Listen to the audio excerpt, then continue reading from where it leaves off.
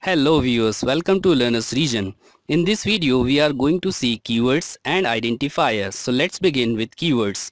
Keywords are the words which have been assigned a specific meaning in the context of C language programs.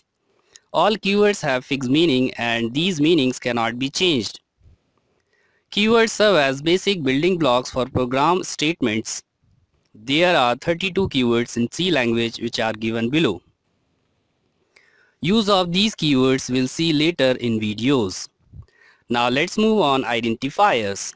So identifiers refer to the names of variables, functions, arrays, structures, unions and enumerations.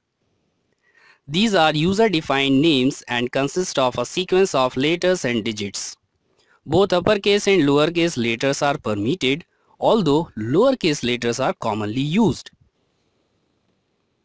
The underscore character is also permitted in identifiers.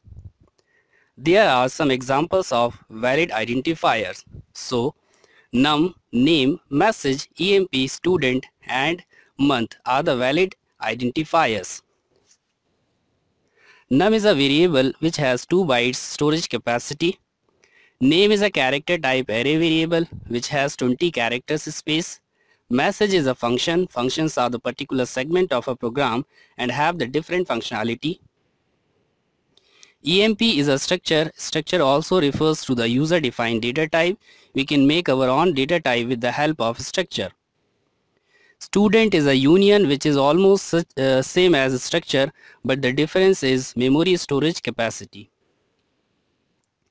Month is an enumeration which gives the functionality for name to integer conversion. We will see enum in detail in later videos.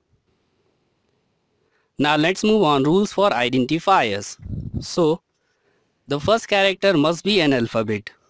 We cannot take any digit at first place in identifier name, although some compilers are allowed to take underscore as first character in identifier name. Must consist of only letters, digits or underscores.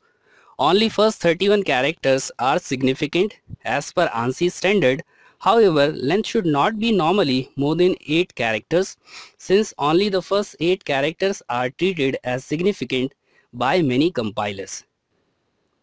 Cannot use a keyword because we have already seen before keywords have the specific meaning. White spaces are not allowed in identifiers name.